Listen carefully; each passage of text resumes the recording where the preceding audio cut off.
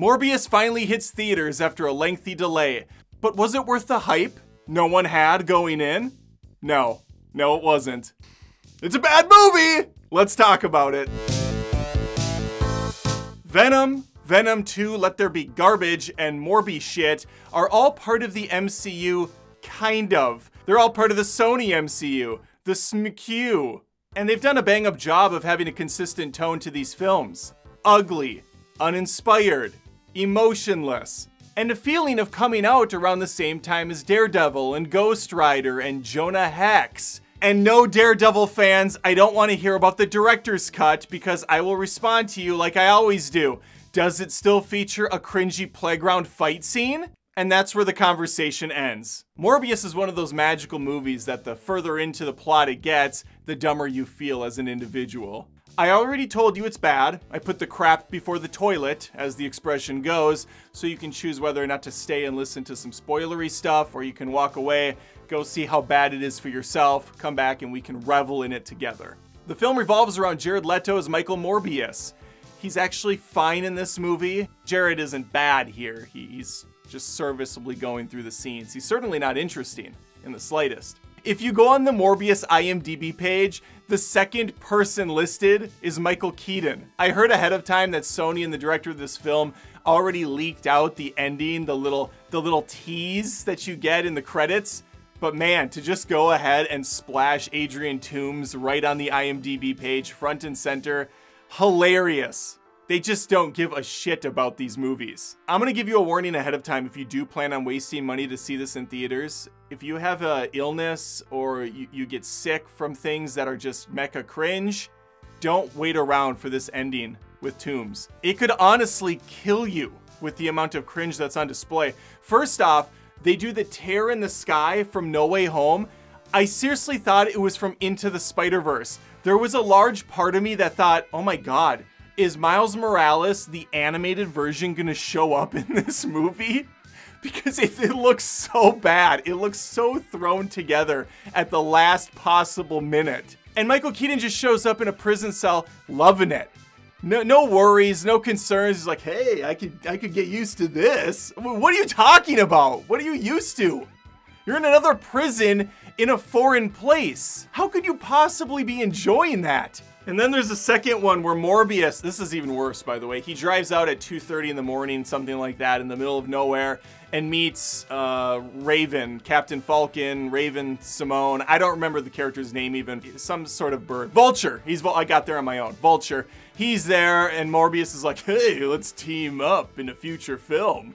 And I was waiting for Venom, but no Venom. They couldn't even get Venom in this.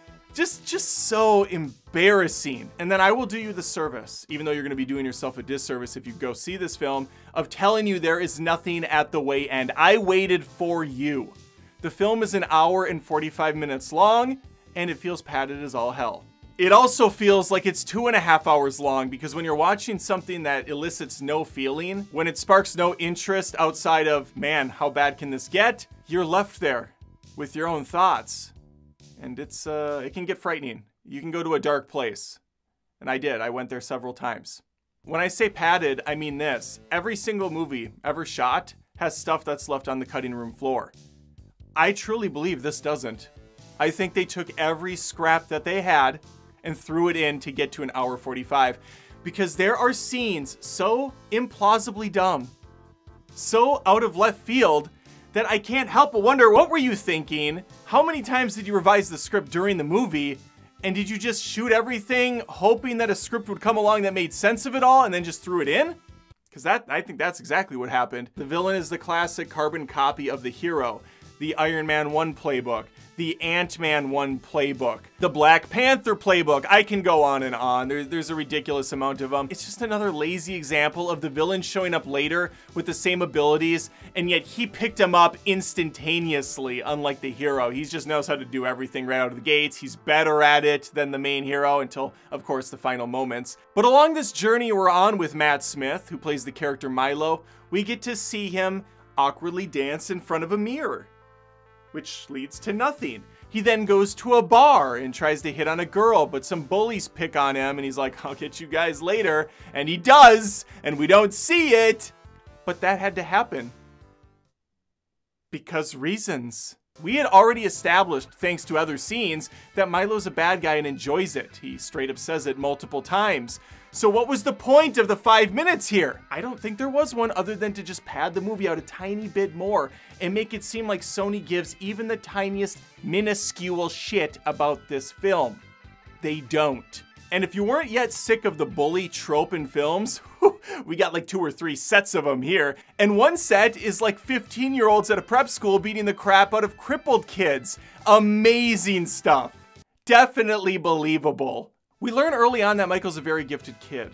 Mentally, physically, he's a train wreck. He has a disease that has no cure, so he makes it his purpose to become Doctor Strange and find a cure. The premise is compelling enough. I'm on board. Show me what you got, Morbius. What takes place after, or I should say before, because we start with the flash forward, is him on a incredibly CG island location looking into a cave.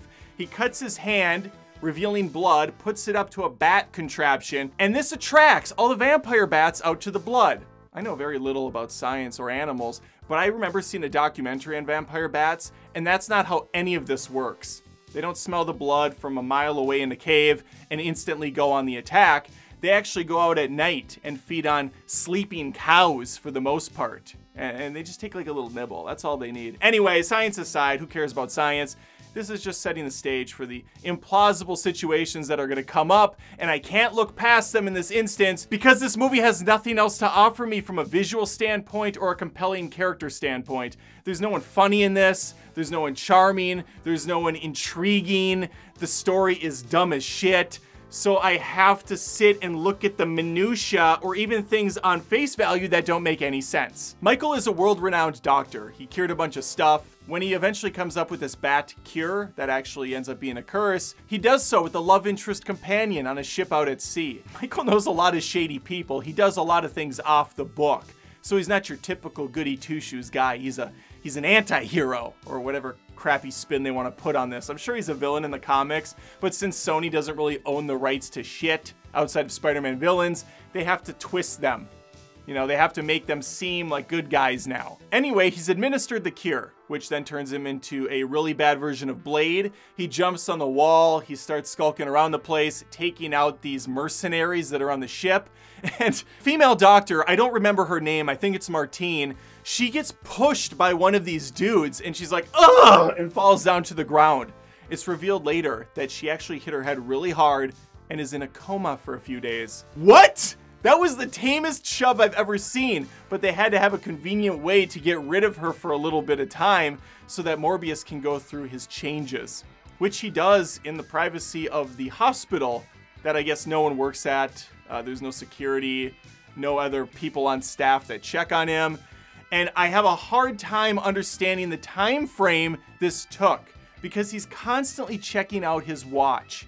I mean, we're talking 12 times in this movie. He looks down and resets the watch, and he gives us play-by-plays of, okay, it's 6 hours. Now it's 4 hours that I need to feed on blood or I turn back into my normal self. But then towards the end of the movie, he says something like, yeah, it's been quite a week, implying that it's only been a few days. Nothing adds up at all. There's 2 detectives in the film. Tyrese from Fast and the Furious is one of them. I don't know the other guy from anywhere, but he's supposed to be the comic relief. 0 laughs, nothing funny. I don't know what their purpose is either. They just kind of go from scene to scene after the fact, and then nothing. They don't accomplish a single thing. Why are they here? Why are we wasting time on characters that don't do jack shit? Although I will give Tyrese credit, he is a very fast individual because there's a scene in the hospital where Morbius is on the run. One cop in particular, not even fazed by this dude, Morbius jumps like 20 stories into the air off of the sides of the building, indoors mind you, while this cop doesn't hesitate to fire. Just shooting around in the windows that potentially have little kids suffering from a debilitating disease. It's so stupid. But man, this cop, just 0 hesitation, no qualms about the fact that this guy is a man beast that just flew into the air. No reaction at all. But back to Tyrese. So Jared jumps on top of the roof, starts running, throws his bag down. I have no idea why he does that. I mean, maybe it was explained. It doesn't matter. He keeps running And then suddenly a CG gust of wind starts to trail him backwards. He's like, what's going on? And within a matter of seconds, Tyrese is up there with the gun. Hard cut to Morbius in a prison cell. In the previous scene, we established that Morbius can dodge bullets like Neo. He's jumping around, he goes into slow motion.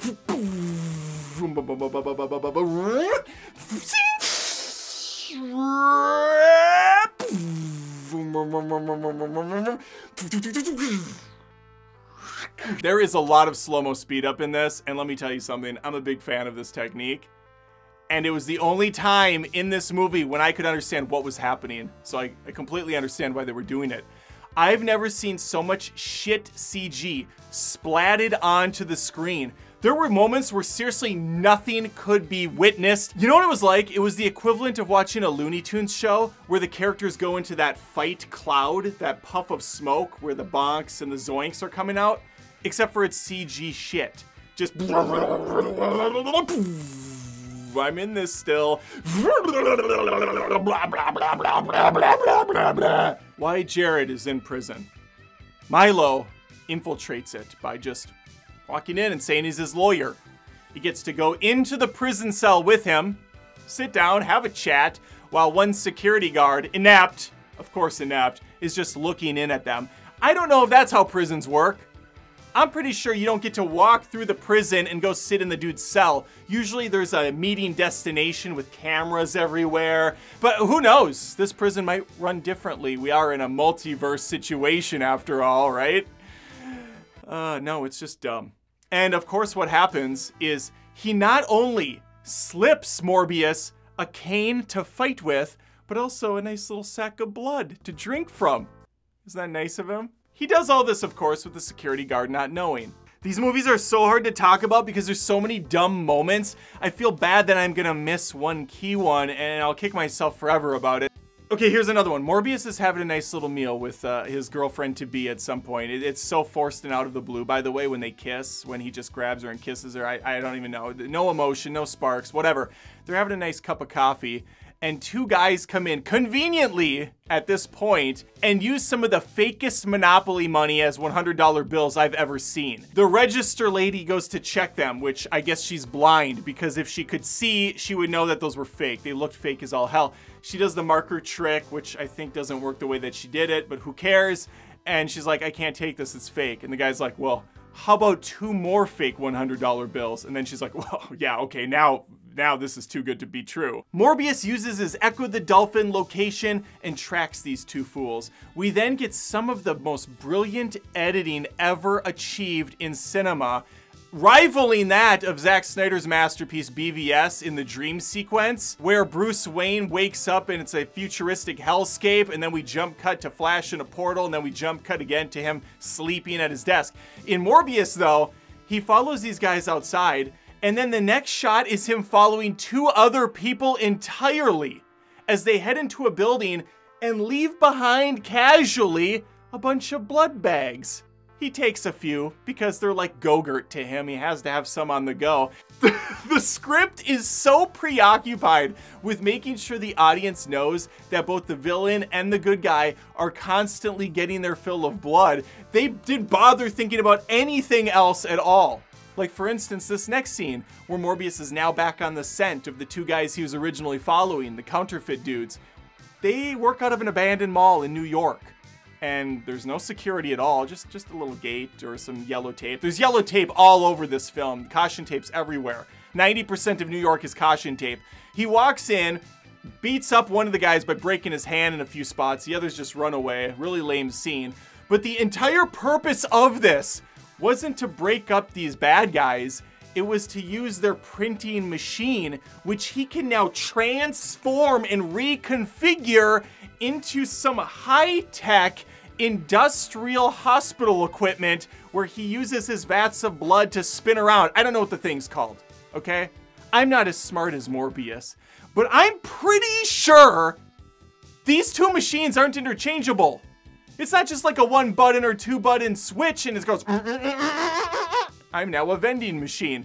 I'm now an Xbox One. I'm a good movie. Nope, that's the one thing he can't make. I mean, we all know there's no cops in all of New York, so it's very easy for him to just set up shop right there in the mall. Turn it into his own personal Chuck E. Cheese hospital edition. We find ourselves ending with the Bat Boys squaring off down in the sewers. Getting dirty, getting grimy, in the muck, barely throwing a punch. Morbius gets his butt kicked most of the time, which reminds me, the girlfriend does kind of die, but comes back as another vampiric creature. I don't know how. I also don't care at all, but she lets him like feed from her, and that gives him Blade 2 abilities, because towards the end of Blade 2 this same plot point happens. Here it's really bad. He goes down to the sewers and he calls on the bats that live in the sewer system. They come flying over,